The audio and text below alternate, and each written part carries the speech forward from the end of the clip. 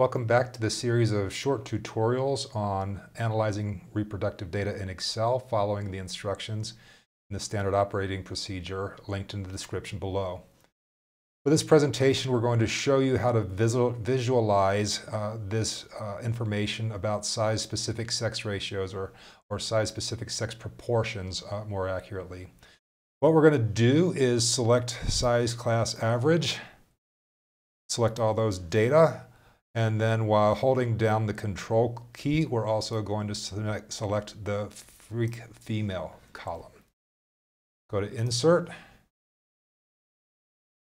click on the arrow next to Scatter, and then choose plain old Scatter. You can move this bounding box, just click anywhere on here and drag this so it's out of the way of your data. The next thing we'd like to do is add some axes.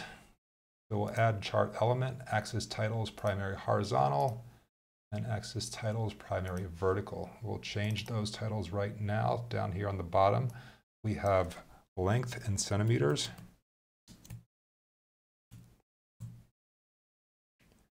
And on the y-axis, we have the proportion of females. Next, we're going to add a trend line. Click on the plus icon just up here to the right of the chart. Go to trend line. Click on the arrow for more options. And then for our trend line options, click on this chart signal or symbol right here. And we're going to choose a polynomial trend. The next thing we'd like to do is change our axes then. We'll go to Format, and we'd like to first change the horizontal axes. Come over here to the right on the chart icon, click Axis Options, and it looks here like anything above 15 centimeters is going to be good for us. Enter that.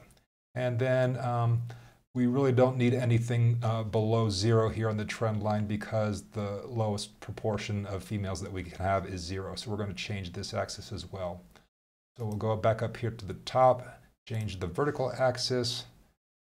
We're in the right pane right here on the Format Axis menu over here at right, and we're just going to change that to 0.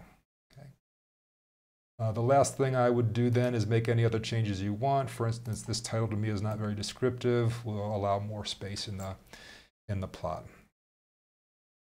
Come back next time and we'll show you how to estimate fecundity as a function of length.